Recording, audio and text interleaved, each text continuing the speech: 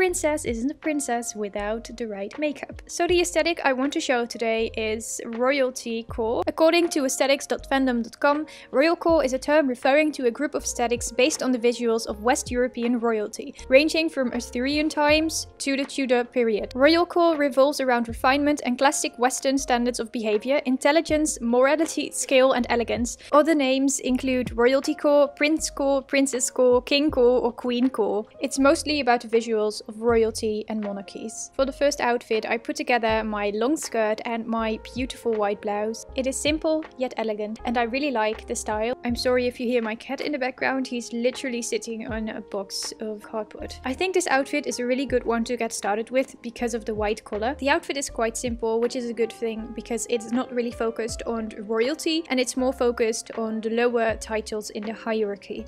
I am definitely digging this aesthetic. It is so pretty if I say so myself. This is a dress that I used to wear as a child on special occasions. I hope it still fits me because this dress really looks like the dresses from Bridgerton. It is so beautiful. The only thing is that it has smudges on it. I'm also not wearing makeup because I'm filming on another day because it was too much to film and I still had a lot of schoolwork to do. Damn! I'm an 8-year-old again.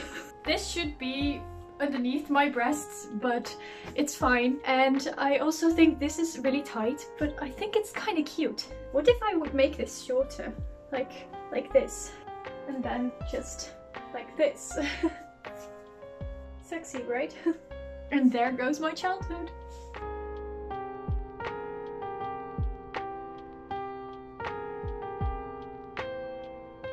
For this third outfit, I wanted to approach this aesthetic with a modern look. So instead of wearing a skirt or a dress, sorry, my cat is still sitting in a cardboard box.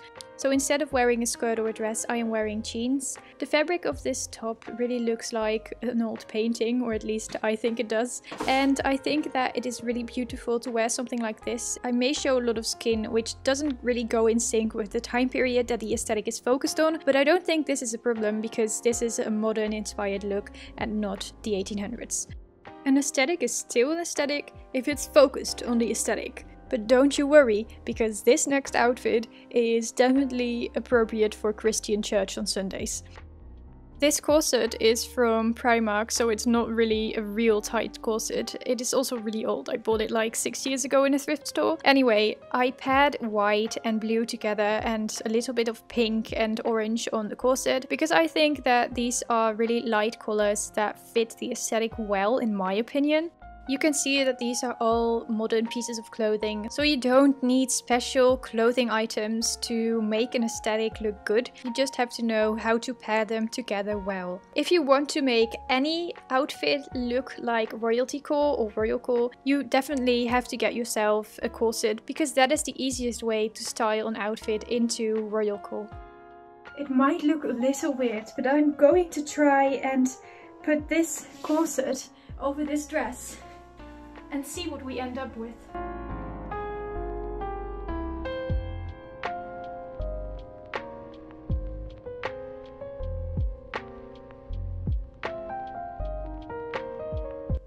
Wow!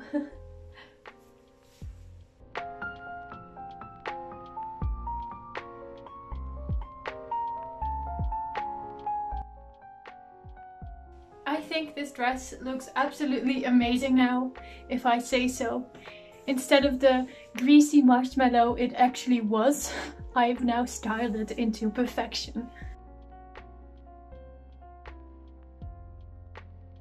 I don't think that this color really fits with the outfit, but I do think that it looks really cool, so just pretend it's another shade of pink.